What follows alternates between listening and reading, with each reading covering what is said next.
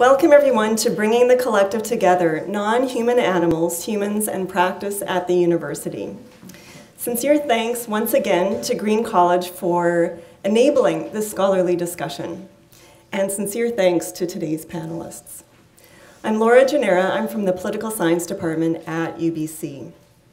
To begin, let us acknowledge that we are gathered on Musqueam land, where the Musqueam people have been engaged with non-human animals in particular kinds of social relations for many thousands of years. Today, in this current moment in the history of this land, the political, democratic, and ethical problem of how humans at the university see and use animals challenges us across scholarly disciplines. None of us is expert in all that is at stake. We really need each other for this conversation. I will then underscore that today's event is the second in a 5-part series, and more, I would say, is gained by experiencing the whole series because we are working across these 5 events to bring the collective together. I will therefore briefly recap our first event, especially since it was so long ago, and it's also available for viewing on YouTube. At our first event, Professor Rod Preece shared work from his 20-year scholarly study of how Western civilization has conceptualized human and animal relations. All human cultures develop distinctive conceptions of humans and animals, and Western civilization is certainly no exception. Professor Preece showed that in Western civilization, the ethical justification of the domination of animals was developed as an afterthought. Western philosophical claims about the human right to dominate emerged after the historical solidification of Western cultural practices in which humans dominated animals. Professor Preece argued then that not only do human conquerors write history, they also write the ethical rules that facilitate their cultures. Western ethical claims start with the view that humans are, as a species, superior to other species. This view then gets conflated with the claim that humans are justified in dominating other species. But even the starting claim to superiority is philosophically suspect, he argued. Each species has attributes that serves the needs and purposes of that species.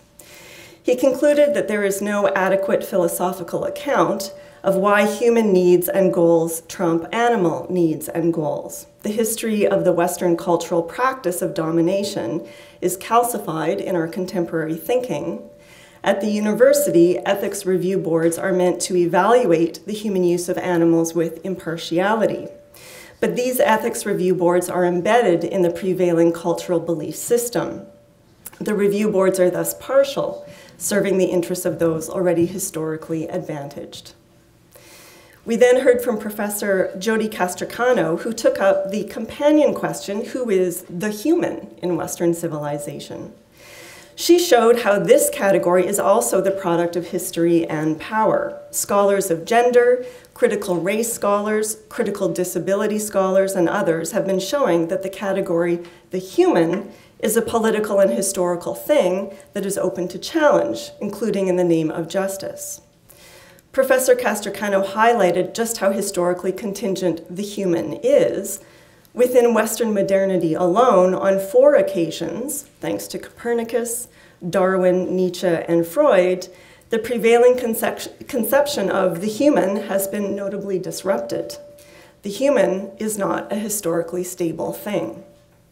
Today, she argued, we approach another moment of destabilization. In Western culture, we have long invented animals as a universal category against which we then define the human. They are that, therefore we are this. Professor Castricano concluded that today we must question how Western culture defines animals in order to question how it thereby defines the human. I'm very pleased to introduce our moderator for today, Professor Dan Weary of the Animal Welfare Program.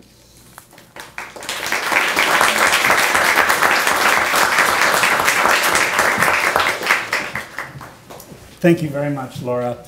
It's a great pleasure to be here. I'm a professor in the Animal Welfare Program in the Faculty of Land and Food Systems.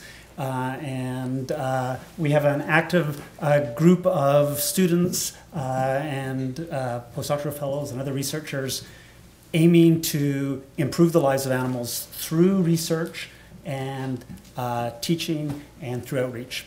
And this is certainly a good opportunity to do just that. I'm also really pleased to have such an accomplished panel here today. Just to give the audience a sense of how we're going to proceed, each of our panelists has agreed to give a 15-minute presentation. We're going to do those back to back to leave lots of time for questioning at the end. And it's my great pleasure to start off by introducing Bill Milsom. Bill has kindly agreed to start off the session. Bill is an extremely busy guy. He is head of the Department of Zoology. He chairs the university's Animal Care Policy Committee. Bill also represents the Canadian Society of Zoologists on the Canada's Council on Animal Care, which is the main national governing body for the use of animals in research. Bill was also formally chair of the UBC's Animal Care Committee, so he certainly knows excuse me? Was formally, yes. And so he knows an awful lot about the governance of the use of animals in research. And Bill himself is an animal researcher. So who better to start off the proceedings with the question, who benefits from animal research? Thank you very much, Bill. Thanks, Dan.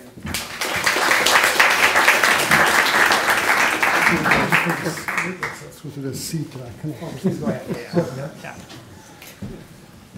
There are some other choice seats in the back if you'll want to. No? So it's rare that I use notes to give a talk, but I will tonight only to keep myself focused because this is a topic where it's very easy to wander off and go in multiple directions. The question we're addressing is who benefits from animal research, and as a zoologist, I'm going to speak to the extent to which animals benefit from animal research.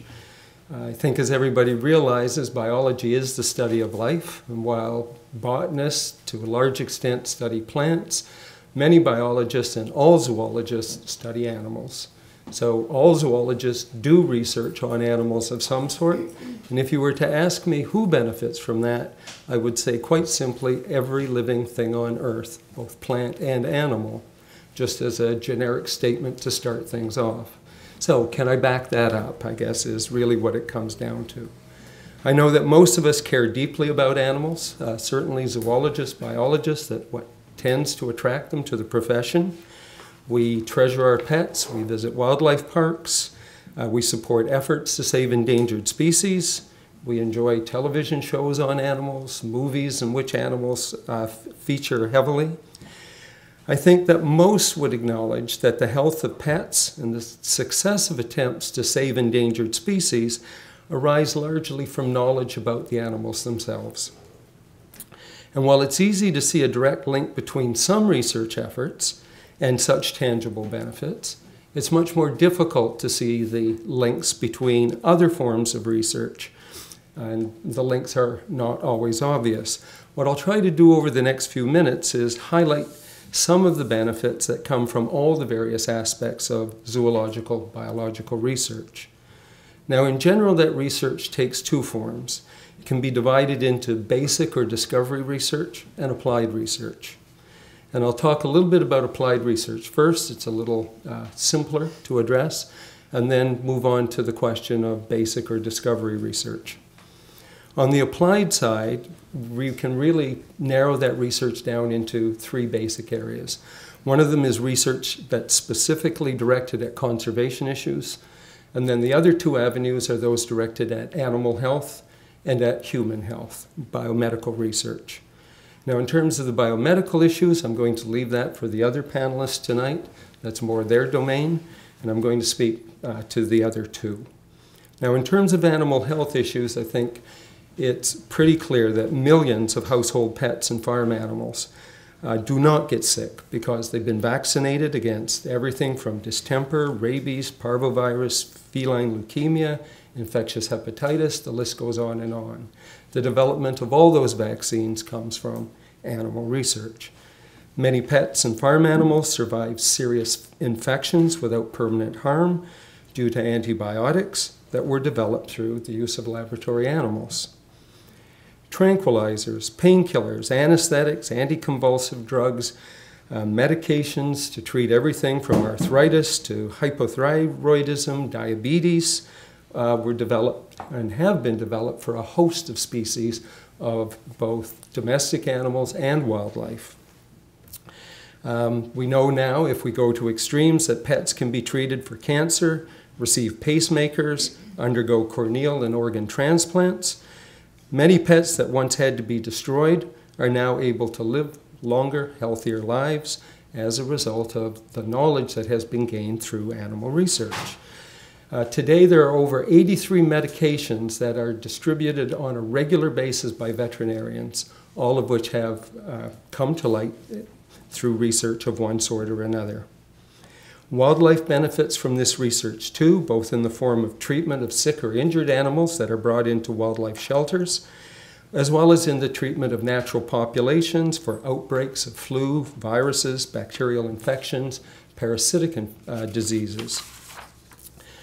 Now, on the conservation side, certainly in the last 4 decades, ecology has risen from being a specialized discipline to being a household word. With this has come a much better appreciation for the distribution and abundance of species on Earth, for how species interact with each other, and how they interact with the physical world, with abiotic factors. Most importantly, for how the human population is dependent on ecosystem health. Now, to quote from Wikipedia, that well-known source of information, ecology is a human science as well. There are many practical applications of ecology in conservation biology, wetland management, natural resource management, city planning, community health, economics, basic and applied science, human social interactions. Ecosystems sustain every life-supporting function on the planet, including climate regulation, water filtration, soil formation, food production, and many other features of scientific, historical, and spiritual value. Now, that's the quote from Wikipedia. I think everyone can see the benefits of the research in applied ecology, studies that range from developing conservation plans to studies developed to ameliorate and limit, repair, and mitigate ecological damage caused by human activities. These also include studies designed to protect and save endangered species. What's generally questioned is the need to do invasive research, research requiring the sacrifice of animal life in laboratories to advance these causes. In large part, this arises, I believe, from a lack of understanding of the extent to which applied ecology and applied biology in general is dependent on fundamental basic knowledge obtained from all the other aspects of biology, from genetics, from physiology, anatomy, behavior, and evolution. All of these combine to give us the knowledge base on which applied aspects of biology are administered. So to understand how communities and populations behave, one must understand how the individuals that compose them function. This requires a detailed knowledge of how animals work. We need to know how they work before we can understand the potential consequences of climate change, ways to mitigate the effects of environmental disturbances, to understand causes and consequences of outbreaks such as avian flu, now a whole host of new outbreaks, things like white nose syndrome, which is decimating bat populations throughout North America, things like facial tumor disease, which is decimating the Tasmanian devil population down in Australia, to provide medical aid to household pets or to injured wildlife. We see a huge diversity in the structure and function of populations and communities throughout the world, from biomes such as the tundra of the north to tropical rainforests, temperate forests, marine environments. Animals live where they do because they can. They can because of their unique physiological features.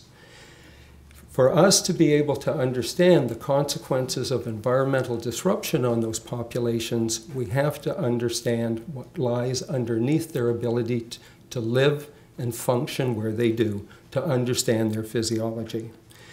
Basically, we need to look under the hood and see how they run.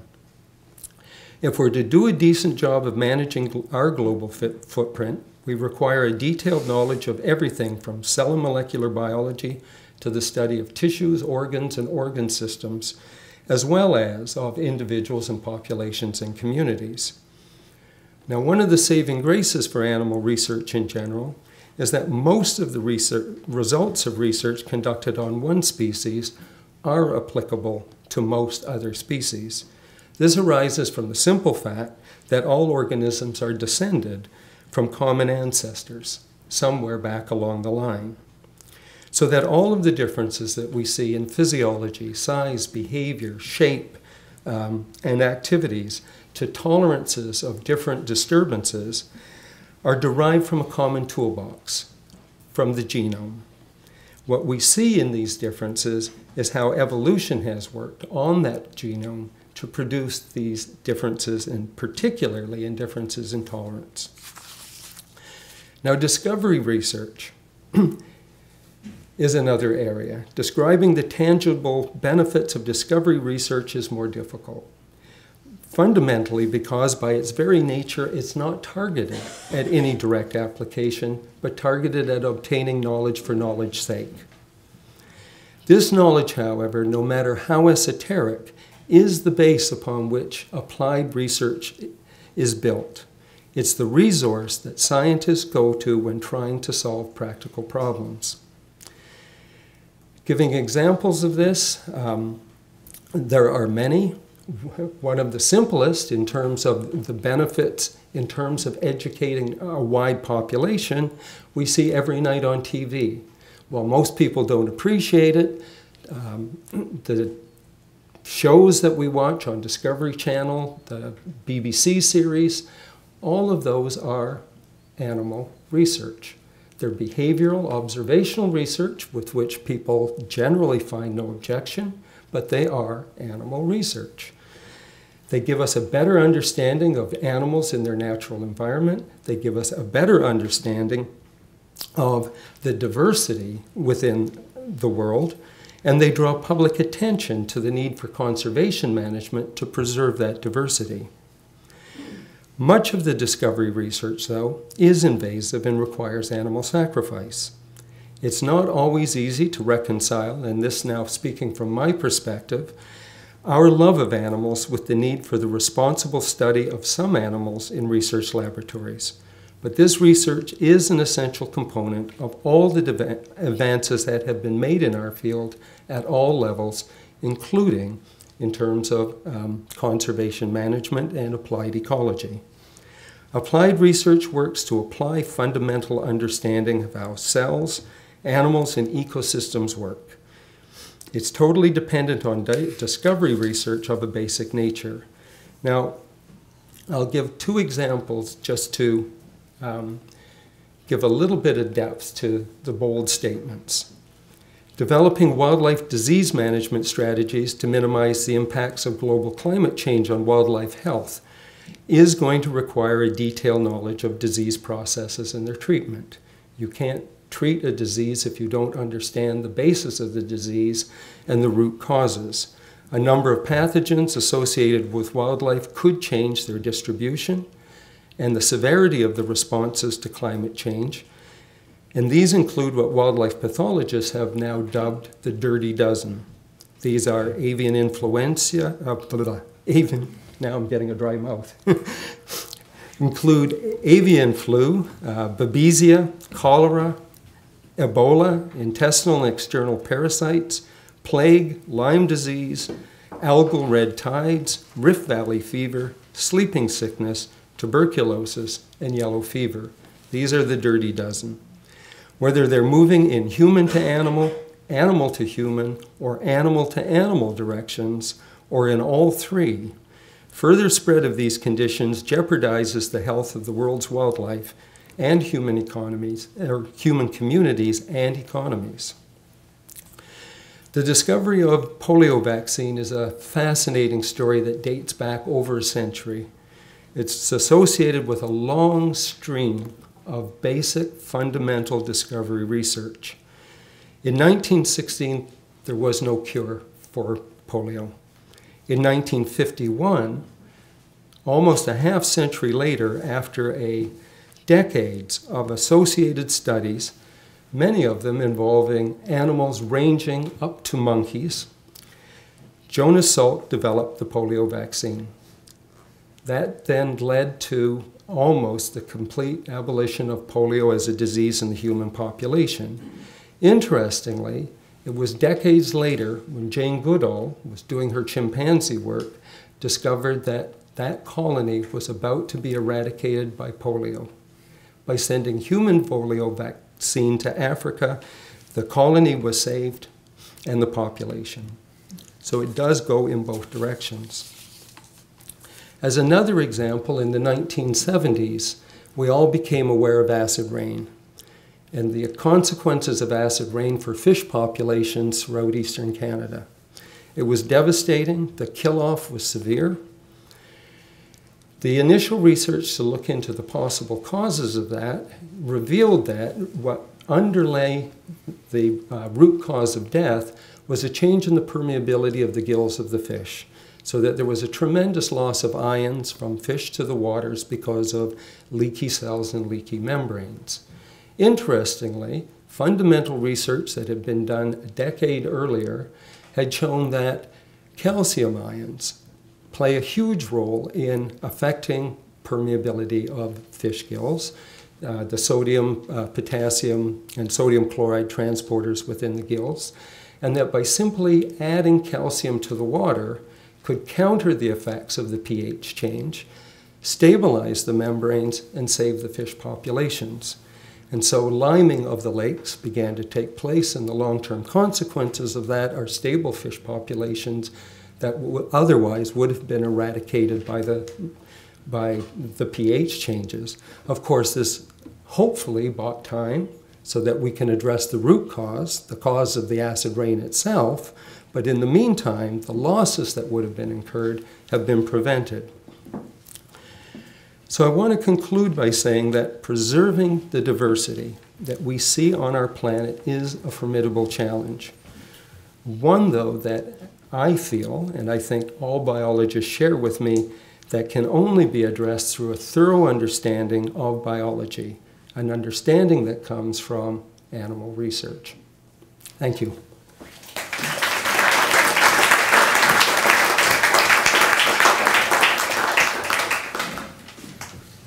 Thank you very much, Bill. That was a wonderful start. Next, it's my pleasure to introduce Fabio Rossi. Fabio is a Canada Research Chair in Regenerative Medicine, a professor in the Department of Medical Genetics, a member of the Biomedical Research Center, and also a member of our UBC Animal Care Committee. Fabio is also a researcher, and I look forward to your comments on the benefits of using animals. Thank you very much, Dan. So I'm going to take it from a completely different point of view, and I'm probably the first researcher that models human disease in animal that you have seen. And you know, modeling human disease in animal is not so simple, as has been pointed out by many organizations. Sometimes it's not so easy to get the disease just right and to do it in such a way that is relevant to animal health, to human health. But if I have to answer the question that is the topic of this symposium, who benefits from animal research, I would have to agree with Bill. Pretty much, I don't know of any category of people or other living thing that doesn't benefit from the research that is going on. The problem is not so much who benefits, but how can you maximize these benefits, and can you reach a reasonable balance between the ethics compromises that you do when you do animal research and the benefits that you get out. First of all, it's very hard to measure the benefits of animal research, but they are very clear. I mean, you know, Bill has spent about 10 minutes telling you the good that animal research did to animal. If I had to spend the time telling you how many of the drugs that are taken regularly on a day-to-day basis have been tested, at the very least tested, if not discovered, in animals, we wouldn't have enough time tonight, right? And I think this is clear to everybody that there are a number of dangers in generating new therapies and drugs that are inherent in everything new you do, and that these dangers we mitigate them somehow by testing them on animals first. Now, the question is, I think, of who benefits is pretty obvious. Eventually, the sick people and their relatives and everybody that loves them, that does not want to see them to succumb to the disease and does not want to see them become sick. But the question, the real question here is, do we have to do it on animals? And is there any other way to obtain the same type of benefit? And so what I'm going to do tonight is take a few examples from my field of operations. And my fields of operation are essentially, that I want to talk about tonight, are essentially two. One is regenerative medicine. So how do tissues fix themselves? And how does animal research help anybody in fixing their tissues better, to be very simple. And the other field of operation is neuroinflammatory disease. We are talking about multiple sclerosis, Alzheimer, things like this. And this is two very different topics that I think will give you a little bit of a breadth of the views of the problems we run into when we do animal research, and how we address these problems to maximize the benefits and make sure that really the benefit is there for everybody and not just for, you know, the people that have a job doing animal research, which is very often one of the concerns of the public. So the first topic is regeneration. The type of experiments that we do in animals are mostly have to do with the ability of skeletal muscle, muscle to fix itself after damage. Now, who could benefit from research that understands better how a tissue can fix itself? Well, there is a whole host of muscular degenerative diseases. Duchenne muscular dystrophy is just the most famous, especially because of the high prevalence in Canada. But I can mention a number of other diseases that you probably never heard that also rely on the ability that the mitigation of the disease relies on the ability of the tissue to fix the damage that takes place. In these affections, what you have is a problem. I won't go into details unless you want me to later. That leads to continuous tissue damage.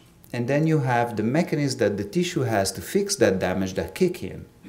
They kick in and they delay the time in which you see the symptoms.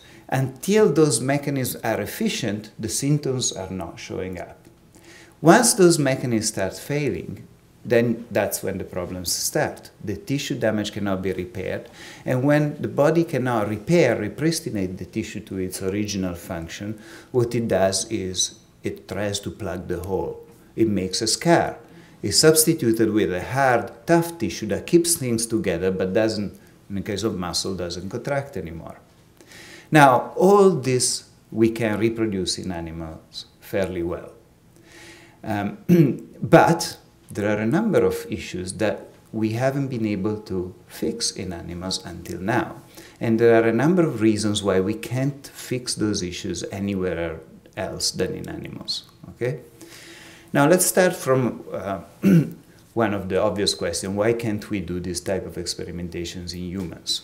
Well, muscular dystrophy, Duchenne, for example, affects people that are, probably the age of onset is before 5-year-olds, and it is considered ethically challenging to do any type of experimentation on a minor.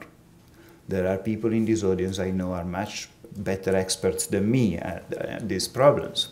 But the result of all this is that, in fact, the experimentation of treatments or interventions on people with Duchenne muscular dystrophy have been greatly limited to people that are 18 years old or older. At that stage, those regenerative processes that I was telling you about, the ability of the tissue to fix itself, it's gone. It's already too late. We cannot study it anymore because it's done. And there are very strict rules about taking biopsies from sick kids, and thank God that there are very strict rules. I hope you'll all agree. So now the question is, how do we do what we can't do in humans in animals? Well, There's many ways of doing it, and we have tried. For example, once the gene for Duchenne muscular dystrophy was identified by several groups, among which one in Ottawa, we went back to the animals and did something that you really can only do in mouse right now, which is to delete the gene with surgical precision. This is a technique that cannot be done in any other, efficiently at least, or not be done in any other animals routinely. You can do it in larger animals, dogs, cows. Is not very well established, it's incredibly expensive, and quite honestly, it would be terribly unpractical, and you really wouldn't have any ethical advantage in doing experiments on a dog instead of a mouse.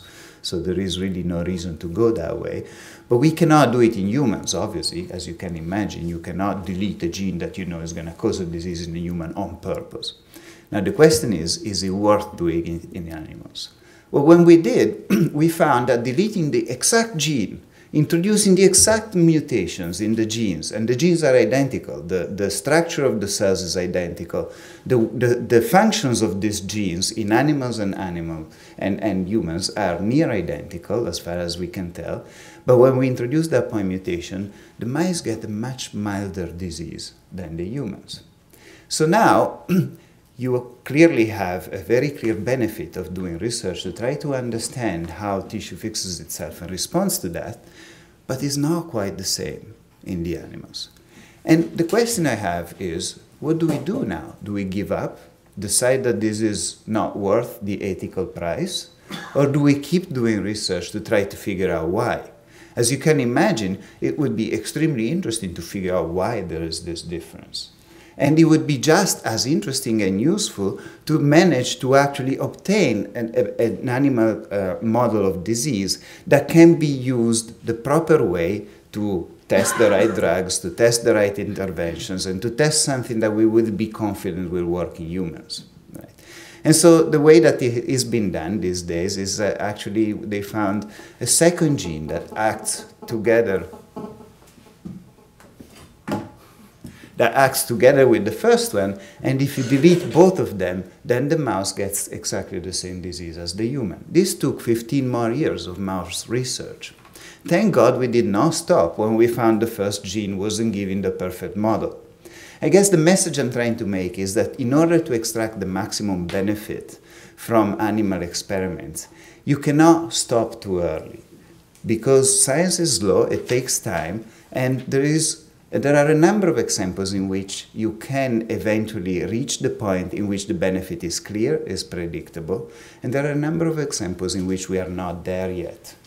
But essentially, the alternatives are not there. You know, I keep trying to ask my students, some of them are sitting there to volunteer for this kind of experiments, but how do we do acute damage into a mouse, for example? Acute damage means that we usually damage the tibialis anterior muscle, it's here, right? And then we study how it fixes itself. And clearly, unless you have something that's doing it, you can't really study the process. We have to do it, of course, in a way that doesn't affect the mouse welfare.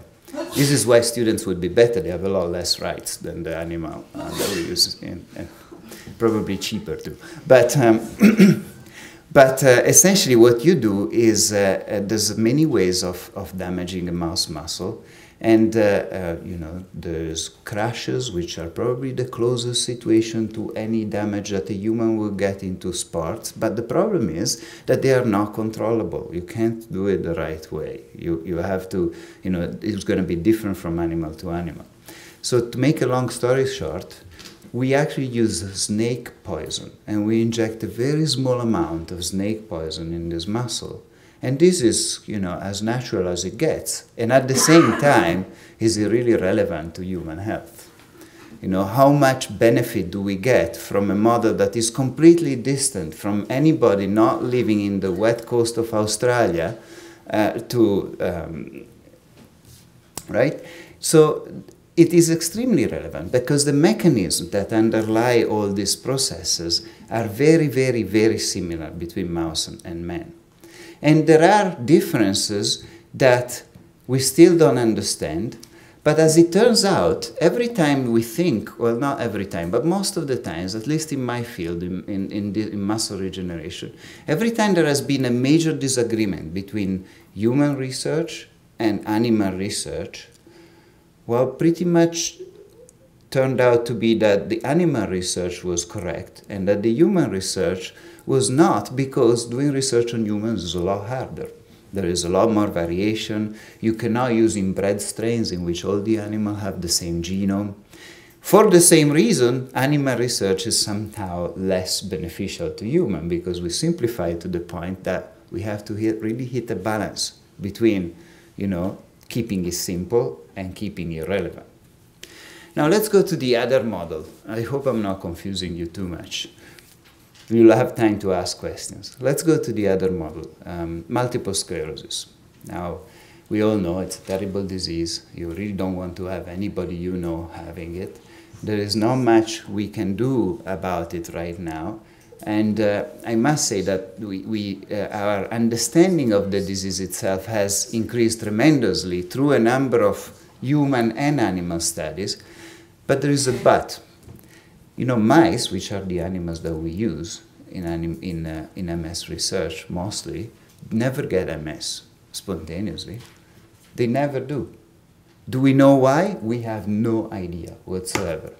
Would you want to know why if you're interested in curing MS? Well, of course. You die to know why these animals are completely immune, right? We're still not there. We still don't know. Well, all we know now is how to cause something that remotely looks like MS in humans. And again, the issue is, well, who's benefiting from this? In this case, pretty much only the humans, because the animals, a lot of the animals in fact, and essentially every animal in the wild, never get to a stage of disease that the human reaches. Why? Because if a mouse has anything similar to MS in the wild, his life expectancy is much shorter due to predators, due to a number of other things, right? So we're not really helping animals, we're not really helping conservation in this case. We are only helping humans. Are we helping them a lot? Well, perhaps not much, but what do? We stop? Do we give up?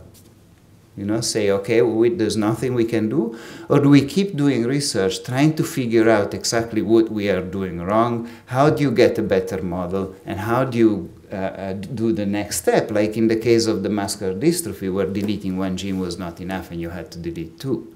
And this is a question that I really can't answer. I mean, I can answer it for myself, and obviously I have, because I'm in this profession. But this is a question that is very personal, and everybody has to address it for itself. The one thing I can tell you is that even with this imperfect model, we have learned so much on this disease that we have already started testing therapies. Did the therapies work? Not quite. And let me give you the example of the MS therapy. Now, it's very clear that MS is due to the fact that some circulating cells that have no business being in the brain or in the central nervous system end up going there. And the reason why they end up going there in the first place is very obscure. There are a number of theories, and we don't really know, and we think that infection is involved and that the immune system gets overexcited by a certain stimuli that then cannot stop, carries on, and goes in the brain, does damage. So we have found all this by being able to reproduce the disease in mice, because we know that we can overexcite the immune system and the mice will get that disease, and that's a pretty decent model. Now, it's pretty logical and consequential that if you can block the entry of these nasty cells into the brain, you may be able to ameliorate the disease. And in fact, we can take an antibody, a reagent, that binds the nasty cells and prevents them from going in. In animal, that therapy works extremely well. You can pretty much prevent the disease in animals. Of course, preventing the disease is always easier than curing the disease, and in humans, that's what you have to do. This is another reason why animal models are somewhat limited in their benefit, is because very often we have to induce the disease and we try to prevent it, where in humans you cannot predict who's going to get MS, so you cannot prevent it. But this therapy actually managed to stop the disease in animals. It was gone. They went into human with this antibody, and they did a safety clinical trial, and it looked okay. And then they did the second stage, and it actually looked pretty good. The MS symptoms were not completely gone, but they were definitely ameliorated. Turns out, though, that there are some critical differences implicit in the models that we did not account for. And I'm trying to tell you the failures because I'm trying to give you the impression that these failures, we can address them, and we learn every time we fail at something. That failing at curing a disease because the animal model was not perfect is not a real failure, it's half a victory because you get to the next step. So, in humans, the same antibody managed to ameliorate the disease, but somehow blocking all circulating cells from going into the CNS, you're also blocking the cells that have a business going there. And so in a subset of the patients that were treated with this antibody, they got viral encephalitis because now viruses that were present in the CNS and hiding were not under control anymore because of the lack of these patrolling cells. Okay? So why didn't we see it in mouse? Because in mouse, we can induce the disease, but the disease lasts about 10 days. It goes, it becomes as bad as it is in human, it lasts at that level perhaps for 24, 48 hours, and then it goes back. They remit, they get better. And in order to see the reactivation of a viral encephalitis, you have to treat the people for months. Right? So you can see how it was completely not predictable with the animal model that we use now. And at the same time, you see that we are on the right track. So now the next step is going to be doing experiments in animal models. We now know which are the nasty cells and which ones are the good guys. And so now we have to go to the next step. Only block the nasty cells and not the good guys from going into the CNS. We cannot do any of this without animals. None. There would be absolutely no hope for improvement. There is no such a thing as a non-living model for regeneration or for neuroinflammation. Why? Because they are extremely complex systems in which each element is different. For example, we've heard a lot about the potential of computer modeling to replace some of these approaches. The problem we are having now is that when we build a computer model, we take, let's say, a B cell, the cells that makes the antibodies. So we measure the level of all genes and proteins and a bunch of other things in the cell. And how do we do that? We take 1,000 cells, we put them together, we mash them up, and then we measure and we average. We say, okay, well, you know, this is the value that each cell had because we divide that value for 1,000 cells. Turns out that in reality, in biology, it's not like that at all. Out of those 1,000 cells, there's going to be like 300 different values for each parameter, and each cell will have a slightly different amount of that protein, that molecule. Now, you understand how much complexity that introduces in a computer model if you multiply that for the 30,000 genes that are in a cell, right? Each cell responds in a similar way, perhaps, but not because it has the same amount of all genes, same activity of all genes, but because the combination of them gives the same response. And to have that response, you need lower amounts of this when you have higher amount of that. We cannot model that. We will. I don't know if I'll be alive to see it, but I am absolutely convinced that we will get there. But just, you know, I'm probably a little bit off topic, and I gave you more of an idea of what are the limits to the benefits than what are the recipients. And Dan is signaling that I'm talking too much, so I'll go back. Thank you very much.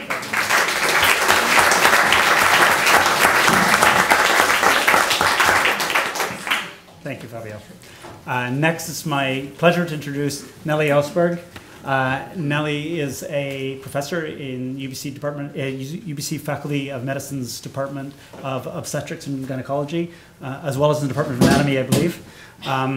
Nelly is a pioneer in gynecological cancer research and has way more awards than I can mention, but I'll just mention a couple of the most notable ones. Recently, she received an honorary Doctor of Science from Simon Fraser University. Nelly also is named as a Lifetime Achievement Award from the Faculty of Medicine. And there was an award in Nelly's honor for women's health research from the BC Women's Hospital. Have to say all this, Nelly. It's such a pleasure to have you here, and thank you again for willing to speak on the topic of benefits of animals research.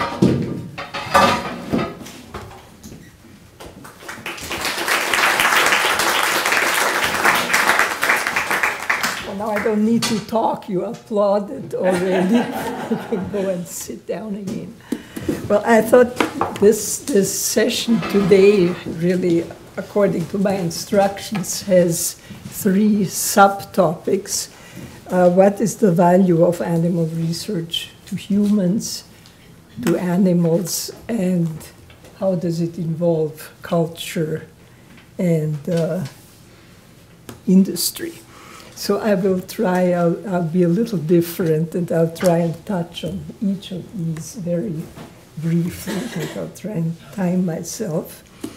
As far as animal research for human purposes is concerned, I always wanted to do cancer research, and that's what I did most of my career. And I was particularly interested in how normal cells become cancerous or malignant. But I very much disliked the idea of working with animals, for reasons I think that everybody here understands very well. So I also spent most of my career trying to develop tissue culture models to grow and manipulate human cells. And I actually got a Lifetime Achievement Award from the American Tissue Culture Association for my contributions to that field, which I'm very proud of. So I started my research, and I did all right, but there came a time when I had to use animals, and I did. And there was just no way out. And if anybody tells you that computers and tissue culture are as good as animals for research, it really isn't quite right. And I'll give you an example. You can use cells in culture and compare normal cells and cancer cells, and there are literally dozens of criteria that you can use to tell them apart: the way they look, the way they grow, the nutrients they use, on and on and on. So we took normal cells and we introduced different genes into them and changed them more and more, and ended up with cell populations that in culture were completely indistinguishable from cancer cells. And over again, this was a big thing, and we were sure we had produced cancer cells. But if we put them into animals, mice, nothing happened. The animals lived happily ever after, and the tumor cells, our tumor cells, just disappeared and presumably died. While if you took real cancer cells in a mouse, they formed tumors. And if it wasn't for the animal experiment, we would have maybe spent years of work and millions of dollars trying to manipulate the cancer cells that we had produced without ever realizing that they actually weren't. We don't know why. There are many, many possibilities. For example, tissue culture doesn't have an immune system. It doesn't have antibodies or cells that destroy foreign tissues. You find that only in a human or animal, etc. So I did it against my feelings, but I felt I had no choice. Do I feel guilty about having done it? No, because I know animals suffer when you do experiments, but I hope at least that this suffering is much, much less than the suffering you prevent by producing more knowledge, more drugs, more treatments, and solutions for diseases for animals and humans. Well, I'll move right on to the next topic, is medical research useful to animals? And I must admit, when I read this, I really didn't know why the question was asked, because it is so absolutely obvious, like all the antibiotics and anti-cancer drugs and God knows what that is used in veterinary clinics to treat animals. Most of it was developed through medical research. And something I just wondered how this audience feels about it. Veterinary colleges use animals to do research to help animals. But these experimental animals suffer just as much as the ones that they used for medical research. Now, is that acceptable? I don't know. To me, they are just completely overlapping. The two groups contribute to each other's benefit. The third topic that came up as a subheading was culture, which I sort of translated into ethics, which made me think of a question I was asked by somebody in the last year, and that was, couldn't we do experiments on humans? And it was pointed out to me that humans are already used for experiments, and that would maybe be a way. So I thought I'll look into that because it's an interesting related topic. And I found a website based in the US, but I guess it still applies. And I learned a few interesting things from it. One was that up to the 1940s, there were absolutely no rules controlling human experimentation. You could do anything, and it was apparently legal. And in fact, there were some very unpleasant experiments being done in the early 40s in the United States. For example, there was a famous case where experiments were done on a prison population which either had syphilis or was infected by it, and then they were not treated just to see how this disease would kill them. And that was fine. And the first rules that were created to control human experimentation actually appeared at the Nuremberg trial in 1947, when the Nazis were being tried for experimentation that they had carried out in concentration camps. That was the first set of rules dealing with humans.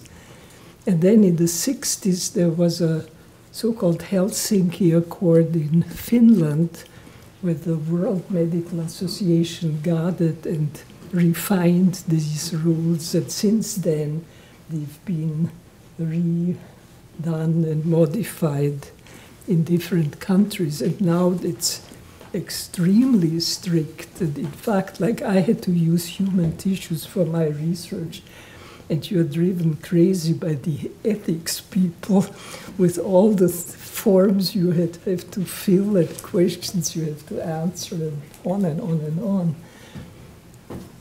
But that's probably the way it has to be. I was thinking, were there any human populations that are a bit like animals in that they don't have all the independence and so on? And there are two really. One are prisoners and the other are children. Both are sort of confined to a degree. And in fact, there are specific rules protecting prisoners and protecting children when it comes to experiments. There are lots of human experiments being done, but the vast majority don't involve physical interference like drug testing. Most of them are basically statistics and so on, dealing with social problems, emotional problems, and things of that nature. And of course, the huge difference between human experimentation and animal experimentation is that humans have to give consent. And consent means, at least in our society, means consenting to have an experiment done on them and knowing absolutely everything about the purpose, the procedures, possible consequences, etc. And we do not ask animals for any of that. I think I have another couple of minutes. And I think I'll use it not to tell you something, but to raise a problem that has bothered me for quite a while.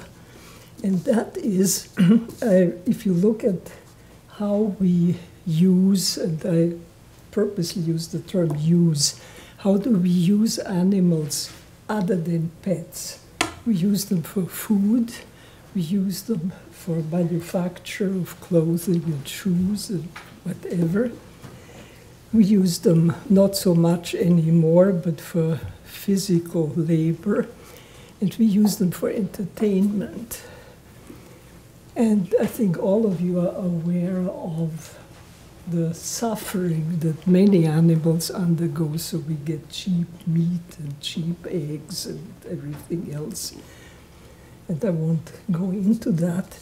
But when it comes to entertainment, there are two types that I find really bad, and those are hunting and fishing. We don't do it, I mean, I don't do it, but people who hunt and fish don't do it for meat, they do it for fun. And there's really no excuse for killing perfectly innocent wild animals just so you get a lot of excitement out of it.